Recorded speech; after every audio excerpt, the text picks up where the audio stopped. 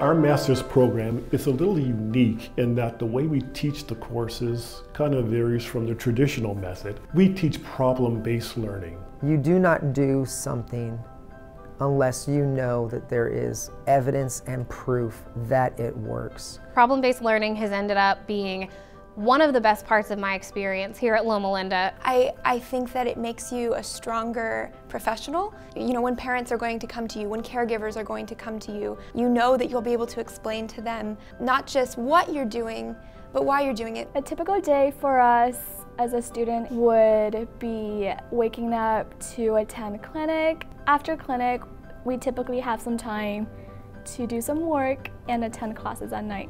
The professors here at Loma Linda are one of my biggest selling points. They have literally made all the difference for me here. They're very accessible to speak to about academic issues, also personal life issues. I feel like all of our professors are very caring and really want us to succeed. And then also just all of the rotations in the clinical experience that we get. There's phonology clinic, there's accent modification, there's fluency clinic, there's autism clinic. It's so important and it's something that I think you don't get as much in some other places. I think the concept of making man whole is a very unique aspect of Loma Linda, because we're reminded constantly to not only treat the disorder, but to face our patients and look at them as a whole. And also the environment, working with teachers that pray before classes and are on fire for Jesus. That's really inspired me and makes me want to be able to go and give back in the same way. We also have a program called a Transitional Master's Program. That program is for individuals that have an undergraduate degree in another area. We get people who are from psychology, linguistics, education.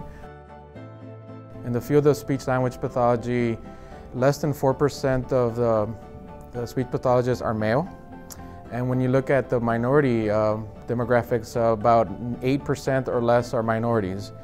And so there's a great need for speech pathologists that are from multicultural backgrounds, also multilingual, to be able to service these different emerging populations.